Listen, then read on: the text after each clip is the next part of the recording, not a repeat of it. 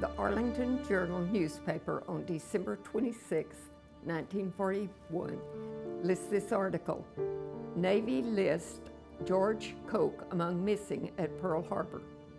Mrs. G.A. Koch continues to hope for the safety of her son, George A. Koch, despite an official telegram received Sunday at 3 a.m.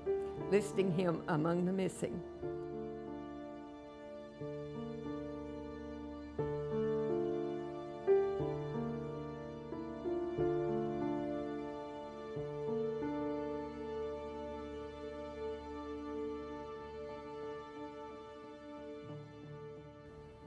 George was on the USS Oklahoma at Pearl Harbor, and from letters we have, we think that he was recently assigned to mess duty. So probably he was serving breakfast before 8 o'clock in the morning to about 1,000 sailors on board that ship when the Imperial Japanese Air Force attacked.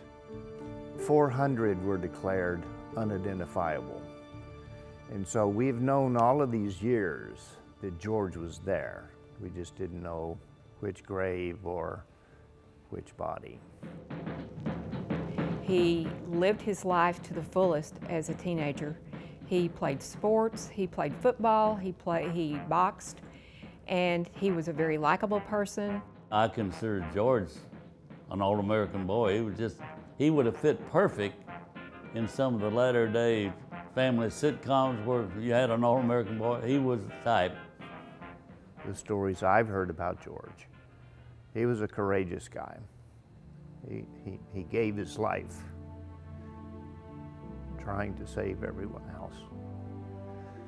So we don't know, but he was the kind of a guy that everyone says, you know, a true hero, a patriot.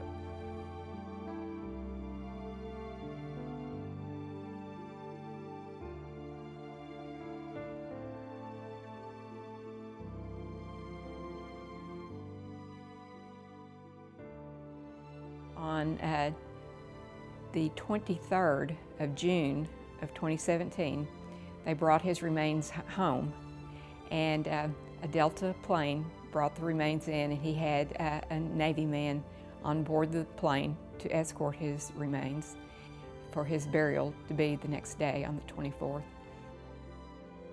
No other day in the history of our country has so crystallized what it means to be an American than does the date December the 7th, 1941.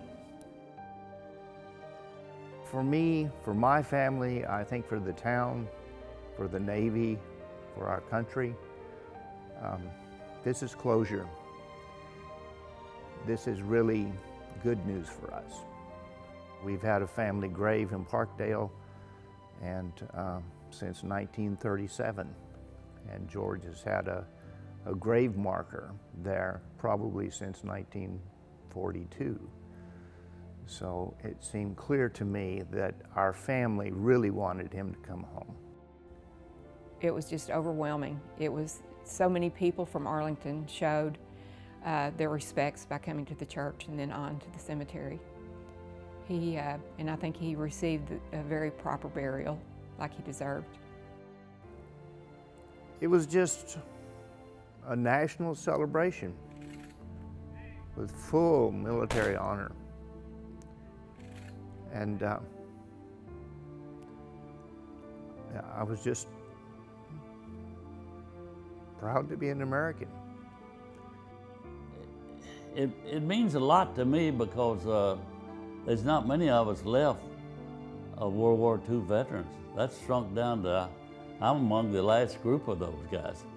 And to think he made it back home, to me was great.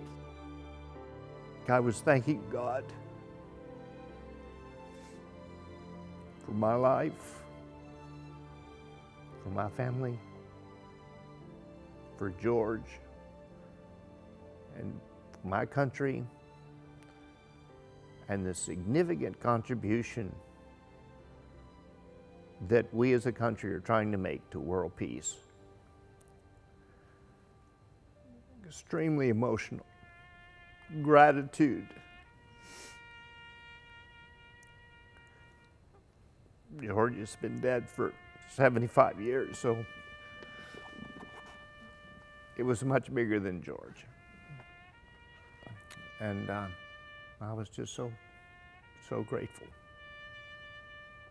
It was a time of worship for me. Yeah. Very emotional.